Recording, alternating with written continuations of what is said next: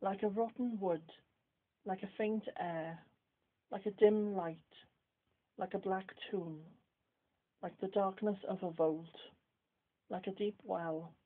Life in Gaza is black without freedom. People's minds will be polluted all their life if there is no sense of freedom. We need open crosses, open minds, and open life. We need to talk freely without limits or controls, to ask for our freedoms, dreams, and wishes, to speak up and to raise our voices saying, "We are humans."